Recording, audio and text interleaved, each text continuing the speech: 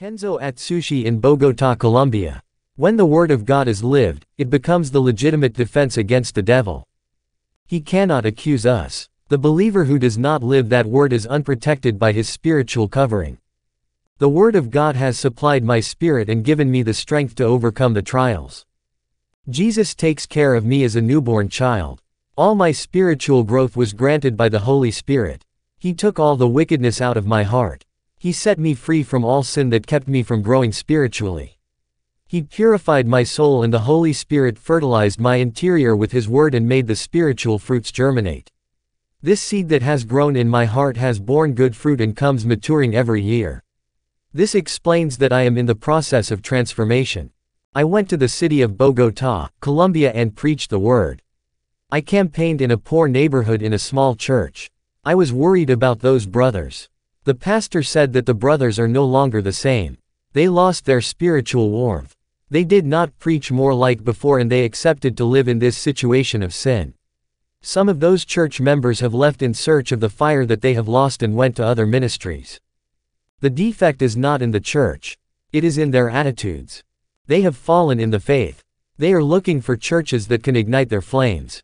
They will never find those flames in other churches if they do not repent of their sins. If they seek the Lord by repenting of their sins, their dry branch will turn green again, and their dry leaves will fall and new ones will be born. Their branches will blossom like the flowers of Aaron's rod, proving that he was holy and able to be chosen. The dry branch has no Holy Spirit. It is thirsty for God and seeks means to quench that thirst. It has no comforter that can fill him. It is dying spiritually. If Jesus is life, it is the believer who is dying. It is a sign that he is far from the source of life that is able to quench his thirst. Many say, "Are you not afraid of being murdered by what you say?" I said, "My safety is not to trust in me, but to him who has given me life, only he who can take it. I have the conviction that he is with me and will deliver me from all evil." When I had finished speaking, a man came in with a weapon in his hand and said, "Prove that you are of God, you will die for him today. If you want to live, deny your God." I said, "Satan, listen here. This territory is not yours, you have lost. From today I declare your defeat." The boy pointed the gun and said, "Today you will die." I said, "You can shoot. No bullet will come out of your weapon. My life belongs to God. The key to death is in the hands of Jesus, only he can kill me." When I began to speak these words, that young man fell back demonized. He was trembling, looking like he was in convulsion. I cast out the devils in him. There were legions in that body. The pastor of that church said, "This boy is not the first. Others came in here and closed the church. You are the first to beat head on." I prayed for that boy and he accepted Jesus. I kept talking. God has held me in my hands and has guided me and surrounded me with his wall of fire, that I am safe. I am safe in him. And I will be free from danger. I am in his hands. I cannot fall. I am bound in him. I am secure in him. I cannot bow down before sin nor yield to my desires. I remain loyal to him. I am firm in his presence. He has taken me out of spiritual suffocation. He has capped my weaknesses. He has structured me in his word, restored the cracks of that time, and repaired my broken columns so that this temple does not crash to the ground. Sin tried to enter this temple and destroy it. The seal of the Holy Spirit prevented sin from entering into me and sealed the doors of this temple. The other day the pastor was preaching. The boy entered with a knife in his hands to kill the pastor. The pastor was terrified. I went in the middle and said, "In the name of Jesus, you are paralyzed." That boy had raised his hand to stab the pastor. His body was paralyzed like a statue. I breathed and he fell. I expelled the devil. That boy was free. Another death attempt and another deliverance by God. Through Jesus, my knowledge about the world became different from that knowledge I had before. Today I see people with the look of mercy. It is no longer that look of contempt, but a look of love. A look of wanting to save them. The gaze of God is in me. The world is the picture of sin. Everything that happens bad in him is the consequence of sin. If the whole world were to repent and not practice more sin, there would not be so much evil and catastrophe. Let God enter your senses and let him create his projects out of nothing in your life. Understand Jesus, know him, plunge into deep spiritual waters. Holy Spirit is alive in your body. Be valiant for God. Be a strong warrior for God. Be submissive 100% to His word. Obeying God is always to be under His grace. Walking in His ways makes you a stronghold of God. Let Him use you, obey His word, pay the price to enter heaven, be a mirror in this world, produce effects in a person's life through his life, let the power of God transform you. It will give you strength, empowerment and make a spiritual power against the bad. After the service, I went to the pastor's house. The next day an afflicted mother called the pastor and said, "Come to my house. My son is crazy." At the same time, I got a vision. I saw a dark boy near the computer watching Facebook. An evil spirit came out of the page coming through the screen and going to the mind getting lodged in his head. The Lord opened my vision more. The other side of the computer had a man talking to this boy.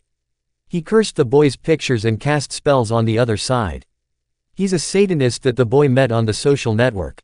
I went to the house of the crazy kid. I expelled the demon. I told him not to use Facebook. He said that he would no longer use it and he was converted there. I went to minister in another church and the state of that congregation was revealed. The message to that place was about the passions of the world that dominate the head. Other brothers make wrong decisions when they are nervous and have emotional upheaval. All this takes the reason, leaves them irrational, without mental balance, indomitable and explosive. Prayer will cushion their flesh and tame their emotions. They were deceived by the false prophets because they did not know the word of God. They had no understanding of the word. They were hearers and not doers. They did not let the Holy Spirit use them. They did not let Him command ministering and leading. I exhorted them to prepare themselves, to examine their lives, to correct themselves, to obey the call, to do God's wills and to do what God wants, to be an instrument in the hands of God, to be useful for the work of God. It is time to plant for Christ to reap its fruits, be an agent for the work of God. God will give you celestial resources to reach souls. When the church was finished, I went away to where I was staying. When I got there I covered my knee, prayed without ceasing until 4 in the morning. I felt my body explode with anointing, electricity took over me. I fell with my face on the ground. My spirit left. The angel Gabriel came down to meet me. He said, "Kenzo, are you prepared for yet another experience?" I said, "I am." Churches. We ascended into heaven. The heavenly gate opened and we entered into paradise, longing to return to this place. The angels of heaven received me. I did not know, but my name was popular in heaven for the works I did on earth and for the life I lived on earth. The false prophets, despite their fame on earth, their names were not mentioned in the sky. The angel said, "Satan wants to destroy the church through sin. Tell them to reject the world that Satan offers. Tell them to kill the will of the flesh and their heart desires. Those who are in Christ live a holy life. No harm will reach you, or witchcraft can hurt you because holiness is your equipment. Tell the church to do charity. Help the oppressed and those who need it. The person you help today can help you tomorrow if you have gratitude. Tell them to help without expecting anything in return. Be generous and not self-seeking. Retribution will come from God, on earth or if not, in heaven." Solomon. Jesus said, "My servant, you have always had doubts about Solomon's salvation. Today I will reveal to you where Solomon is." I and Jesus began to walk in the golden streets in the sky. We passed near the golden buildings that are the houses of the saints. I saw young men with their bodies resplendent. I saw Isaac, Job, Samson, and Elijah. We continued to walk and I saw Mary Magdalene, Anne, and Elizabeth. They were beautiful and their faces reflected the glory. We arrived at a place where I saw King Solomon. His white robes reflected the white of justice. I also saw James and John the Baptist. Everyone was happy with smiles on the face. We continue to walk. The Lord said, "Kenzo, that is your home." When I looked I saw a large golden building. Then we entered the crown rooms. The Lord showed me my crown. I also saw my white robes, which I will dress when I go to live there. I saw my accolades that I gathered on earth through my work for Christ. Churches. Jesus told me, we are in a time where many are spiritually hungry. They do not know how to feed themselves and seek pleasures in the world and cannot supply their spiritual needs with that which is fleeting. Sin can feed the flesh, not the spirit, and nothing will advance unless the spirit in man feeds on me and my word. Others seek false religions and they feed on devils and unclean loaves. They drink from the filthy, polluted water springs. All this causes spiritual ill-being. Tell my church to strive in my pure and holy doctrine, without contamination with vain philosophies and false theologies. Many bishops and apostles had their minds seared by theology. They have no experience with God, they live dead in the letter, without the direction of my truth. They are only based on their different theological opinions and theological views. They seek the truth in men's theology. Not seek the truth in me. I want to dwell in them through my Spirit. These men mix the truth of God with theological opinions. They offer to the people food that leave them half hungry. They do not seek to have an experience with God and are connected with the world. They are only academic scholars. They are not practitioners, they know a God in the books of theology. They do not know me as a person. They love the world and what is in it. Their relationship with the world is so strong that they no longer want to leave the world for heaven. They experience the world's delights more and do not experience the supernatural of God. The world offers only a few hours of joy, everything in it is illusion and are traps for death. They are allied with the world. They are like rats drawn by the smell of food and fall into the trap of death armed by Satan. Spirits of seduction. After I returned to earth and went to church to minister, a sister of the church asked me to pay a visit to her house to pray for her sister. I said, I will come to your home to pay a visit and pray. When I came to the house, my knee fell on the ground. The Lord spoke to me, do not go to that woman's house, Satan will use her with lies to scandalize your ministry.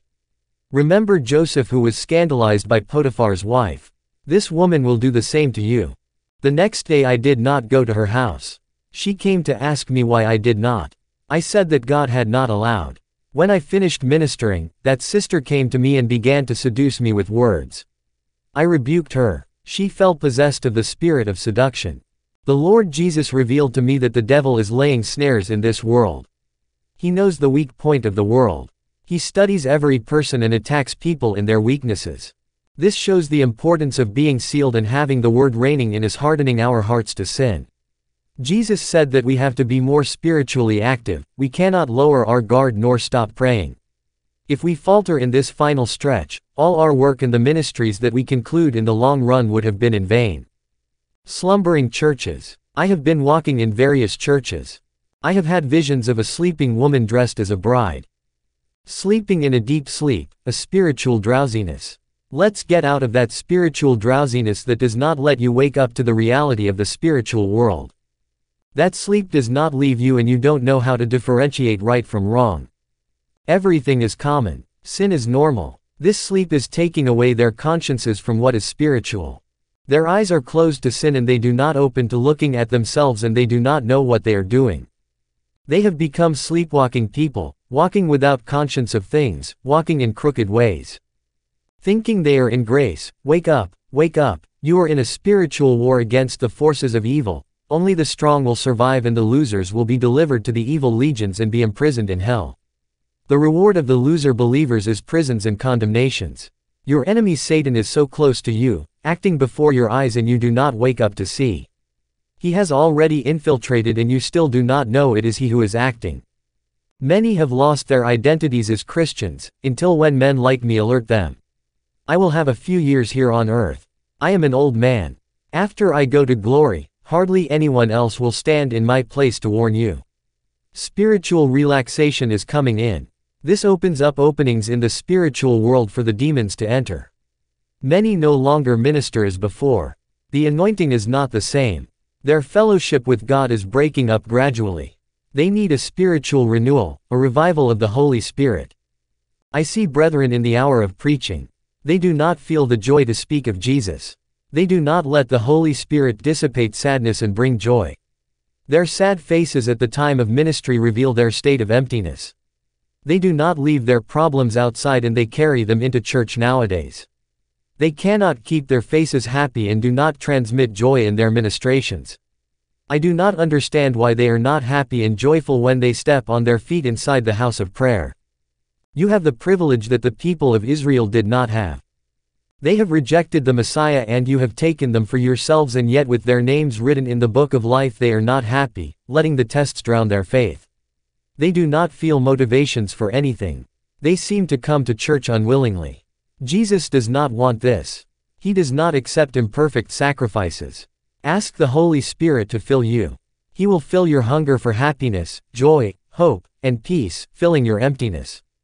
I cover this with you. I also cover my ministry that is in the United States. I know that I have to deliver the pure and undefiled flock on the day of judgment. I do not want to be responsible for any soul that is lost and not saved, and when I am sad I pray twice as long on my knees. I cry until I become comforted by the Holy Spirit. The Holy Spirit gives me relief and takes away my pain. When I get up I am glad. I go up on the altar laughing as a representative of the gospel.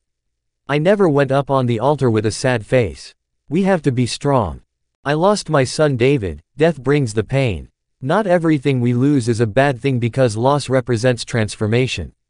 It changes the heart in relation to life. Physical and emotional pain makes us assume a position of the warrior before of the situation, and that pleases God and brings us closer to Him and makes us wake up spiritually.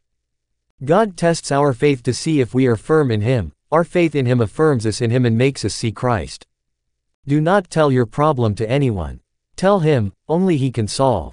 On your knee, talk to God, rest and He will solve. Do not blame Him. God does not forget you. Even if you look at your problem and see it too big, remember you have a God much bigger than any problem of yours. Even if your problem is long and it seems that the solution will never happen, remember Jesus is the owner of the time who determines everything. He will give you the strength to wait, and your patience will be longer than that your problem. Your faith will be stronger than all your difficulties. As I knew God, it was in the greatest difficulties of my life I saw Him inside the furnace with me. I had to enter the spiritual world to know God in all His plan. The Holy Spirit invaded my being in a way that I was sensitive to His touch. My spiritual sensitivity became acute. I felt more pleasure to be in His presence. Churches. Satan appeared to me and tried to discourage me. He said that as much as I preached holiness, love, forgiveness, and repentance, as much as I kept sound doctrine, it would not succeed worldwide, for he told me that he created false sects such as Mormons, Jehovah's Witnesses, Adventism and other charitable, kindly-looking sects to defile sound doctrine. And that it was too late for me to spread the true doctrine, for he is multiplying his deceitful sects throughout the world. Satan went away and I had a vision. I saw a bride in black. A false church sitting on the throne and reigning. A voice told me, it is multiplying false churches. I will seek my true church before it is defiled and deceived by the false brides, the bride of Satan. The Holy Spirit has revealed to me divisions within the churches because of offensive jokes that irritate the neighbor and does not respect the brother who does not like jokes. We will be ripe for the things of God and become accustomed to walking in sound doctrine. I know it is difficult. They will get used to it.